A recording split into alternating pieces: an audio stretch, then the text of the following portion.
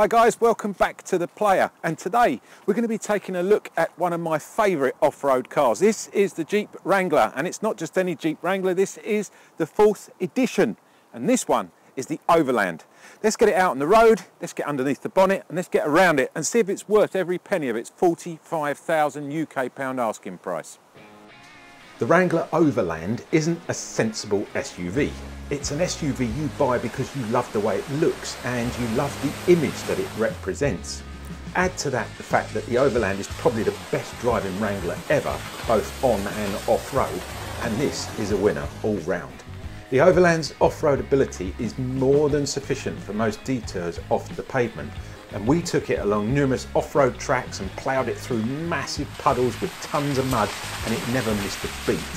There's some underbody skid plates, there's a decent low-range gearing system, and there's also a full-time four-wheel drive mode that you can leave it in.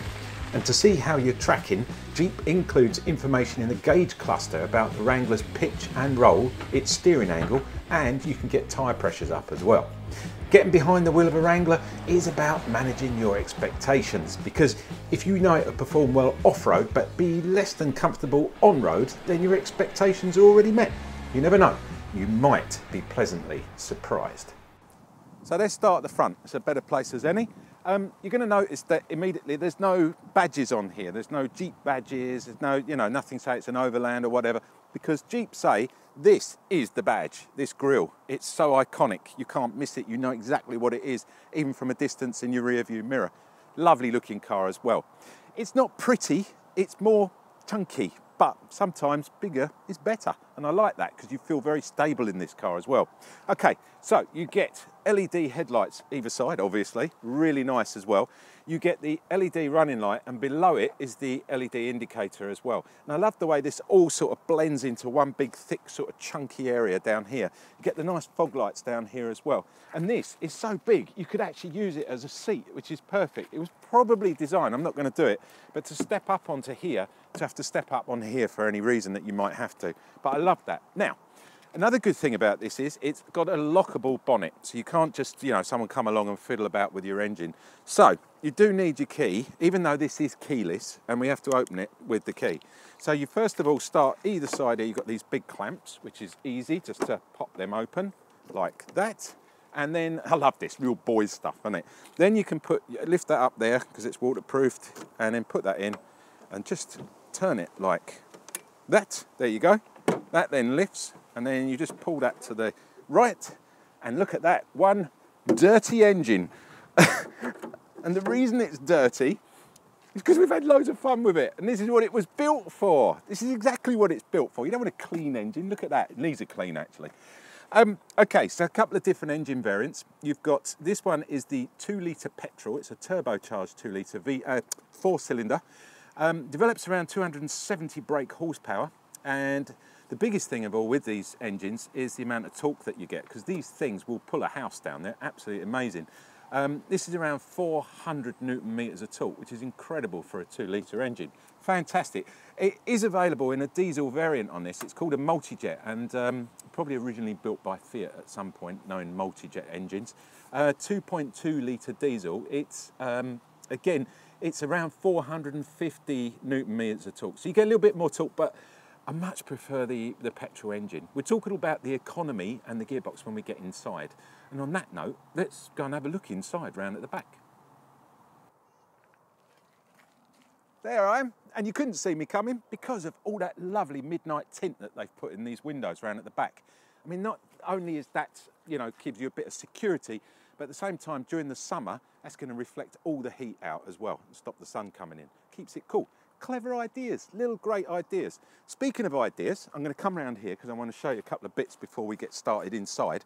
So ideas, well, on version 4 of this, the blind spot mirror system here, which is built into this radar here and connects to the mirrors down here, had to be pulled out a little bit. So they've reshaped these lovely LED lights at the back here and pulled them slightly out. So you'll notice it's that little bit, almost makes it feel wider.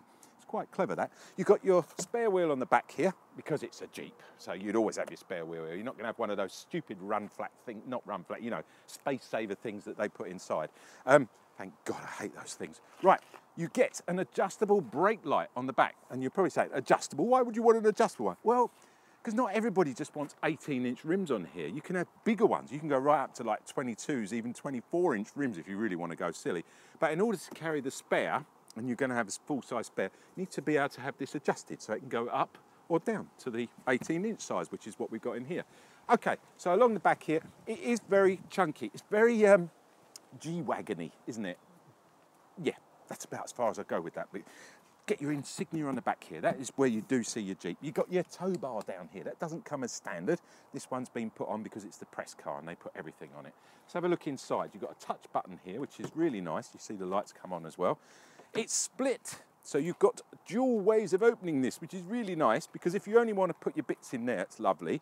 Whereas if you want to lift your boot up here, you can do this, look, and then you can shut that. And then during the summer, all of this comes off. So you can have it totally convertible at the back. And unfortunately, we're not in a position to do that at the moment because the weather's a little bit dodgy. So it might just suddenly shower and snow. We are in England, remember, which is really great. So staying back here, again, perfect. You're out on a picnic, you're taking the dogs out, you've gone down to watch whatever, a bit of sport or whatever. You've got this above you, which will keep you dry. It's really nice. And that's a bit of a windbreak as well. Let's have a look inside, because here we have 500 litres of boot space. It's huge, massive. You know, your trips down to your, you know, B&Qs, your DIY centres, whatever, perfect. You can get everything in here. And these seats fold down and give you 1,000 litres of boot space. So that's almost double. Yeah, well, it's double. Hey, I did do maths at school, somewhere along the line. Right, underneath here, there's a little panel that sits across here. And there's some holes in this little panel. I'm going to pull it out and show you because I like explaining this. So this hasn't been shot by a gun. This is purposely built for putting your bolts in here. And it actually tells you which bolts to put in it. Where are those bolts coming from, I hear you ask? Well, when you take this canopy off, this whole lot, you don't want to lose the bolts, because when you come to put it back on in the winter, you've lost your bolts and you've got to go and buy another. Genius. Put them in here and then put them in here safely like that. Before I put it back, also there's a little sign there. This is for people who don't realise what's below here. It's a jack. And that means here is the jack for lifting it up. And you've got your little toolkit in as well. Look at that, branded. Isn't that lovely? So that all sits in there, and this just pops neatly back in there like that. You've got another little area there for hiding bits and pieces, whatever you want to put. A lovely, nice, big, solid bit of carpet there. So anything that's going on there, this is all washable as well. Forgot to mention that. You can take this out, literally wash it, and put it back in again. Brilliant. You've got tons of tether points here. So if you're going to be carrying anything that might move around, it's perfect. You also get with this Alpine speaker system, simply superb, but this is all waterproof. This is totally waterproof. Why? Because if you've got this roof off, you see all this lovely roll cage as well. If you've got the roof off and all this back off, and suddenly there's a summer shower, you don't want your speaker system ruined, do you? So Jeep have made it waterproof. Perfect. We love this. We really do love this car. It's a big boy's toy. Over here, you've got a 12-volt adapter. It's just, you know what? I love this car, but there's got to be a letdown somewhere. Let's go and have a look for the passengers, see how comfortable it is. Let's check it out in the back for the passengers. But before I climb in, I want to show you how this configures, how it folds down, because it's quite interesting. This is what I call an 80-20, because there's no separate centre section. And you've only got this section here, which is quite easy. You notice how the headrest pops down on its own accord when you lift the handle back there. It's quite easy to do. And watch how beautifully it folds almost completely flat there. And the space, if I was to lift this, I'd have to come round and get that one. That, you know, it could do with a handle here, which if you could do it all from one side would be absolutely fantastic. As a little tip for you, Jeep, maybe the version 5 you could do that. Be really nice. Or simply have the centre bit, you know, ready for the B&Q, the DIY piece of wood that's got to go through, what the French call the ski edge. Yeah, okay. So, one thing to remember, when you're putting the seats back up, you must hold on to the seatbelt in the back, because otherwise it gets trapped, as I've found out a couple of times, and then that just pops back there nice and neatly. You get Isofix points either side over there. They're built in, again, rugged, chunky, they're there, no caps, no plastics. You don't need it. And look at all this lovely leather. very easy to wipe down when there's been a shower. If you've got some kid in the back here with an ice cream and it's spilt, just wipe it over. No cloth seating in the back here. It's lovely. Proper mats as well. I love it. Right, grab handle up here for getting in. Look at that. Just pull yourself up and straight in. Can't go wrong with this car. Everything's just built. I love sitting here, and I almost go as far to say as this seat is probably more comfortable than the driver's seat. It just feels that maybe it's been used a bit more, I don't know. I also love you've got these big speakers up here. Again, this is all waterproof because when this roof's off, you only got to get a shower. So again, this is all built, you know, for that reason. That's what I love. Now, in the centre here, these are your windows up and down buttons. Again, they're rubberised, which is really nice. Down here, you get a little poppy outy. Look at that. That is a UK 12 volts, well, it's a proper plug that we use. It's very strange if you're abroad and look at that. But I do think here, you can probably use the European one as well. That would probably go in there. That's great. That's really great. I love that. So if you've forgotten your adapter or your USB, you can just plug that straight in there. Really nice. And yet again, you get 2 USBs above there, and then you get 2 USB-Cs above there. There's bags and bags of things that you can charge up in here. How much more do you want? It's perfect. You've got these little sort of tray bits here. God knows what they're for. Maybe just for resting something when you're sitting bird watching or something. Centre bit, like this. This is cool.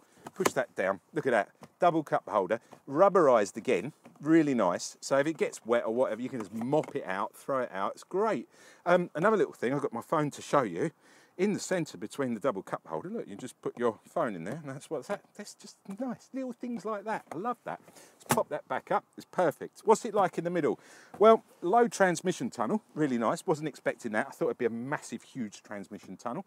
And sat here, you could definitely do a few miles here because you've got a lovely view straight out over the bonnet. You've got all this space around you. And when these pop up properly, it's just so light and airy. It's just really nice. Can't see any problems with, you know, road sickness, as they call it. It'd be nice. Get these stupid waste of time. Don't know what you'd put in there anyway.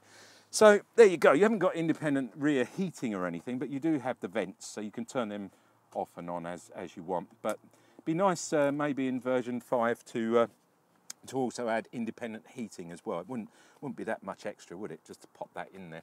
Loving this car, still loving it, still can't find anything wrong with it. Let's get round the front, have a look in the what the driver gets for the money, so to speak, and maybe there we can find fault with this vehicle. Let's check out what it's like for the driver up front. You get this big step, which is really handy, and you get a grab rail here, which you can just pull yourself in like that. It's all chunky man stuff, I love it. Let's start her up because it's keyless, as we mentioned right at the beginning. And I will push that, there you go. Nice 2-litre petrol engine springing into life. Beneath the manual handbrake is a little place to put your key. So I'm going to pop that in there like that and then put the handbrake back down again because this is the auto version. Talk about that in a sec. Okay, now what I really want to do is actually shut the door because this makes a warning sound if the door's open. We've found that out. And then I'm going to turn it off, but I want to keep this on so you guys can see the screen. And there you go. Perfect. Right, we're all set up. Okay, let's start with the steering wheel. It's really nicely set up. It's a manual adjustment up and down and pulley outy. Not a lot of adjustment on this, but then once you get this seat set right, it's quite nice. You're so high up here anyway. Really, you want it about, you know, just about there. It's perfect. So on the actual steering wheel, on the right here is your cruise control and your speed limiter. Very simple. The lights over here on the right, so you've just got a little one down here. You put them on manual or auto. Dead simple. And then you've got your fog lights. You just turn it right the way around to the front, to the right. On the left here is your menu scrolling, so you can scroll up on the digital instrument panel, which is in the middle here. So it's analog either sides, digital in the middle. And that you can set up all different, you know, how you want it. You can have compass on there. You can have all the off-road bits as well. Really nice bits of off-road. Must show you that when we get off-road. You've also got your telephone module on here, and you've got your Ask Siri button as well, which is in the middle there. Because when it's linked up with your Apple Play or your Android mirroring, you can use your Siri or whatever you're using to talk, which is great. Now, nice big TFT touchscreen here. The good thing about this touchscreen, it's waterproof. Again, it's got this massive sort of rubberoid thing around it because, again, once you've opened this up, which is easily done by just unhooking this whole roof, look, it just all pulls off so easily. I'm going to do it then, but I'm not going to do that because it will take forever if I we want to show you around the car. So yeah, that all comes off. That gets wet. So they've thought about that yet again. And again down here with the window up and downy buttons here, they're made of rubber. So they're, and again next to it, look, the media button here, underneath, inside, there you go, USB down there, USB-C above, aux in on the left, all covered up. Again, so if it rains, it's not going to get wet in your electrics. I love this car, it's so perfect.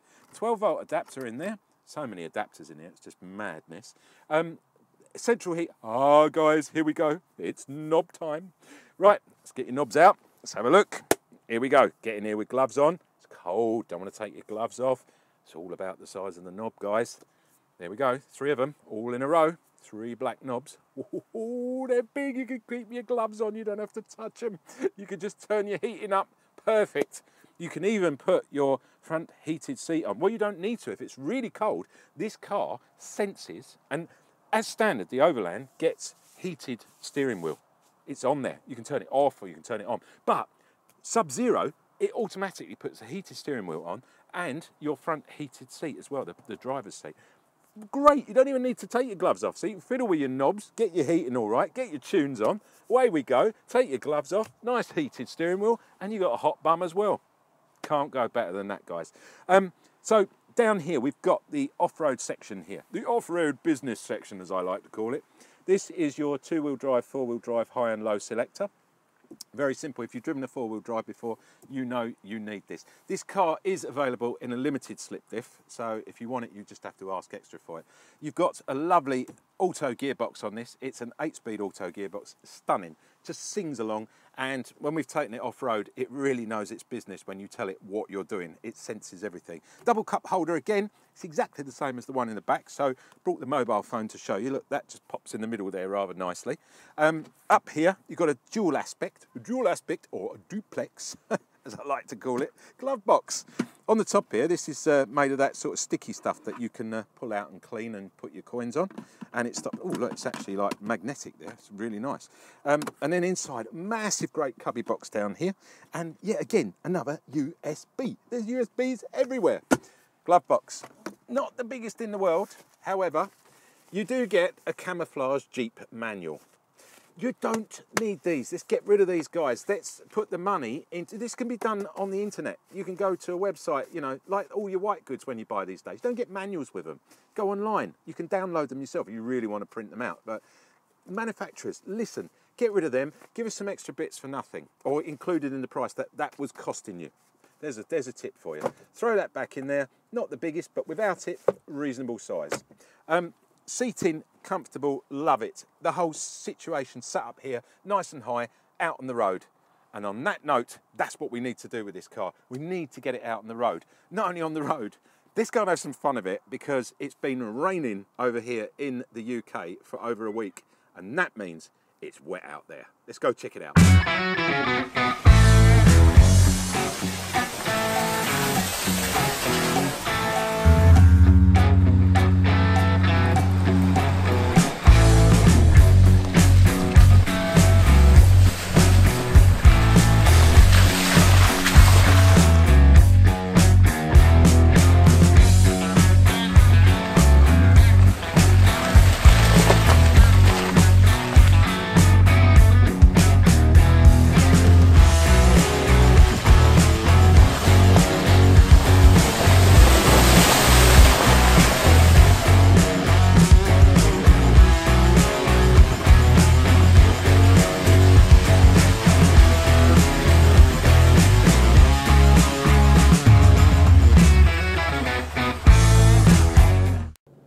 So here we are, guys, we're out on the road in the Jeep Wrangler Overland.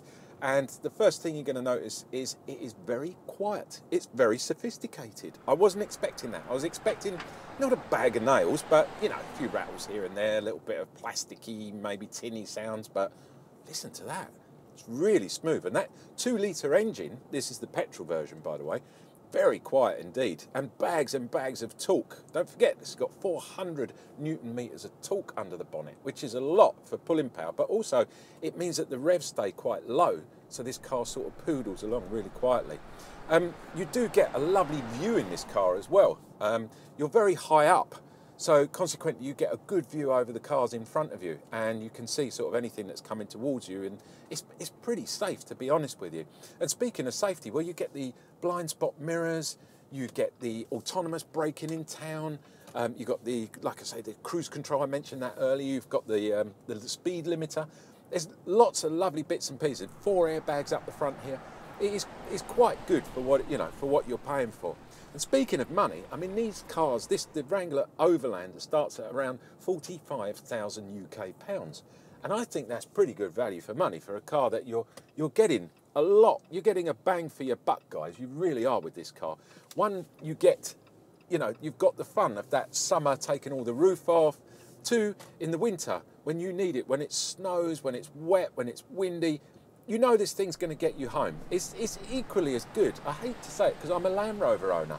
I've got a Disco, you know, a proper Mark 1 Disco, and I do proper green laning. I go off-road with it. But I've taken this off-road. You've seen it, what I've been doing with it. And this thing will get you home. It will sort you out. It will look after you without a shadow of a doubt. And, well, you're going to say, well, what's the drawback then? Why haven't we all got Wranglers? Well, there is a drawback. There always is, as there's no such thing as a free lunch, as my dad used to say. The drawback with this is the economy. And the economy really is poor, I've got to be honest. I'm barely getting 20 to the gallon around town. You know, I'll be honest, Wrangler don't claim big figures on this. They're not worried because, don't forget, this car comes from America. And where is petrol cheap? Well, there's 2 places in the world. One is America and the other place is the Middle East.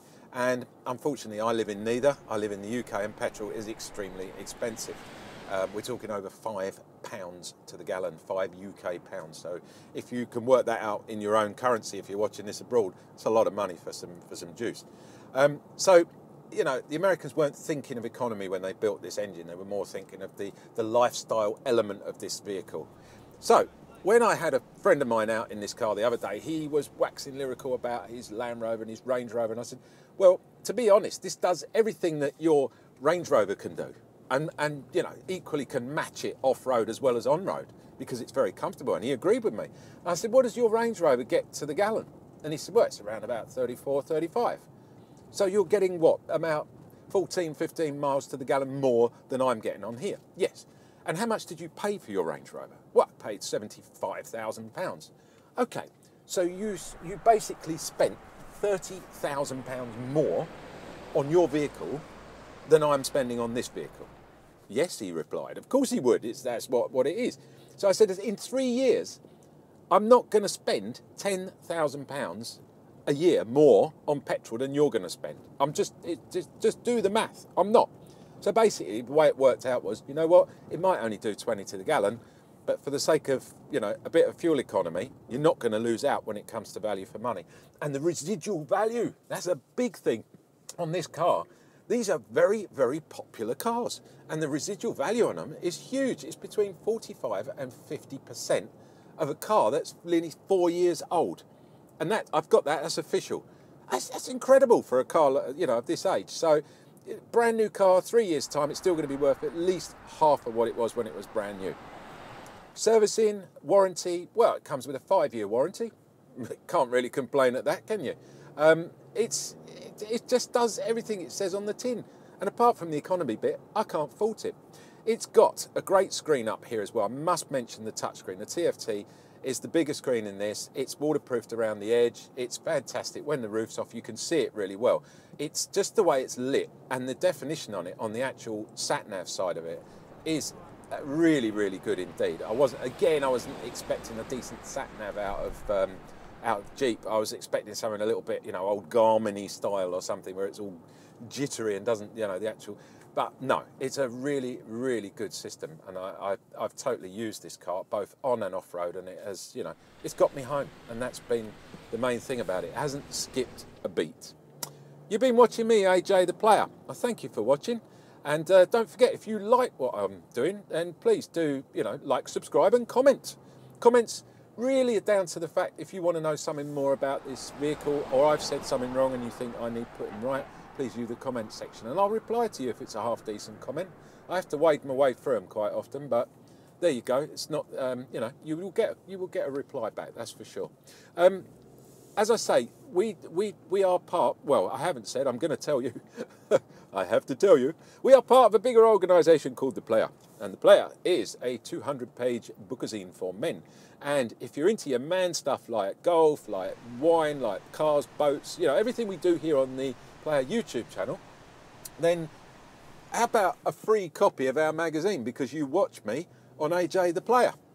Well, you can have it, there you go. But you can only have it online. I can't send them out to you. That'd be costing me thousands. It costs me millions to send them all out. But if you want to go online, I'm not going to take any details. Not interested. No data collaboration, all that rubbish. Just go in, put your email in, and subscribe, and you can have that bookazine whenever you want it, online or download it, whatever you want. It's great. I've got to say, it really is great. I love it, and you get it for free because you watch me on YouTube. So. Go and fill your boots. Go to www.theplayer.co.uk. There you go. It's just come up. How's that for you? I've even given you the website details. Simple as that's what I like. Guys, thanks a lot for watching. Catch you next week with another car, another boat, an interview. Who knows? But while in between that time, safe driving and take care. Enjoy life, guys.